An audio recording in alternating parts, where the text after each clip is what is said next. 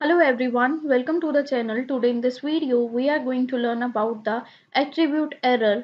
Module object has no attribute in Django. We are going to see an example how it error occurs and how we solve it. So let's proceed and learn with the help of example.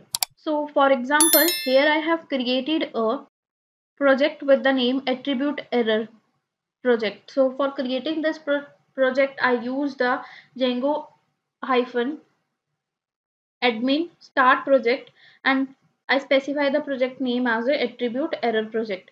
After that I move to the directory of this attribute error project, and in between I have create a app with the name my app, and for creating an app I use the command python manage.py start app. Now our next step is to install the app that you have created in the settings.py file, which is located in the project directory. So I open my project directory. Here I have a settings.py file. I open it, and in here we have a installed underscore app list, and in this list I have specified the app name as a my app. After that we have to specify the urls.py file in the project directory. So here I open my file, that is urls.py, and here I specify the path of the app that I have created. So here I include the path of my app.urls. So it means it will redirect to the my app folder or a directory, and in between it will search for the urls.py file. So by default there is no file with the name urls.py, so I have created first. So here we have to specify the URL. So here I have created up the file with the name my app import views, that here I am importing the views, and here I specify the path of the view that I am going to create. So here I specify the view is named as index here, and the name is home. Okay, so it means I have to create a view in the views.py file in the next step with the name index.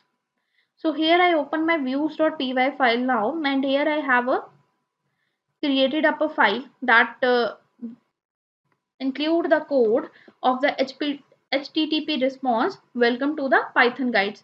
So here you can see that here I define a function with the name home. So after doing all such things, it's time to execute this code. So I open my command prompt, and here I simply type the command python manage.py run server and hit enter. So here you can see that I get an error because I have by mistakenly entered the Python word incorrect. So you have to take care of the spelling. So here I again enter the code and hit enter. So it takes some time to execute. So just wait. So here you can see that it shows me an error, attribute error module. My app.views has no attribute with the name index. So here I get an error. So now why I get this error if I write the code correctly? So it means I have something incorrect in my code. So with this we know about that I have specified the incorrect name of the view. So it means it is not able to get the myapp.views as a index in a path view in the path of urls.py file. So this error was occurring. So to resolve this error, now I have to open my code and match the views.py file with the urls.py file that is located in the app directory.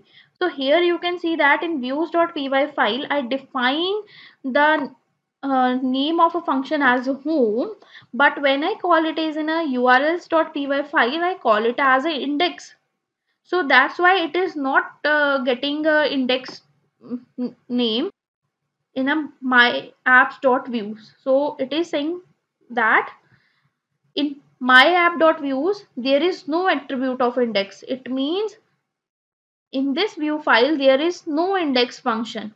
So either you have to change this function with the name of index, or you have to change the URL to the home. So basically I have incorrectly defined the name of the URL. So I change this index to a home, and now I save my code and again try to execute it. So I So here you can see that the server start executing. So here I copy my URL. So now let's try what the solution is. So here you can see that when I open it in a Google Chrome browser, it will shows me the output, welcome to the Python guides. So with this, we have learned how to resolve the error, attribute error module object has no attribute in Django. So if this video was helpful, click on the like button and also subscribe to our channel for more videos like this one. Thanking you for watching and have a great day.